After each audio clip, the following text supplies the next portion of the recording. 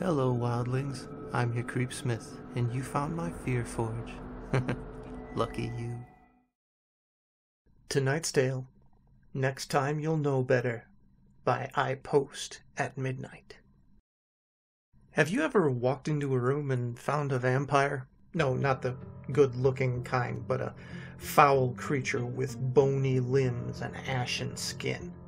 The one that snarls at you like a beast about to pounce, the kind that roots you to the spot with its sunken, hypnotic eyes, rendering you unable to flee as you watch the hideous thing uncoil from the shadows.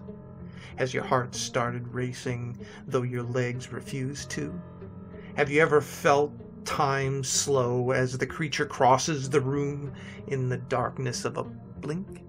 Have you shuddered with fear when it places one clawed hand atop your head and another under your chin so it can tilt that head, exposing your neck?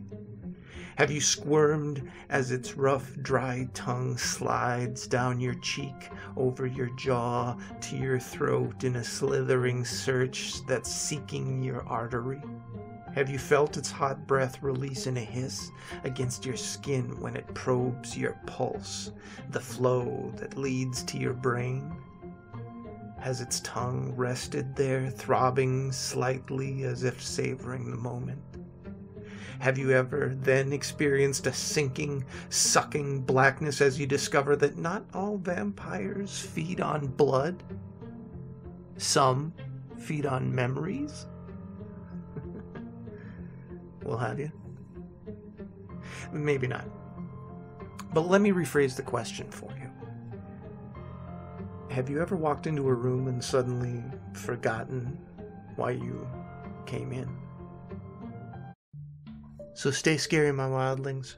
Remember, smelling like garlic ain't always a bad thing. And make the most of your nights.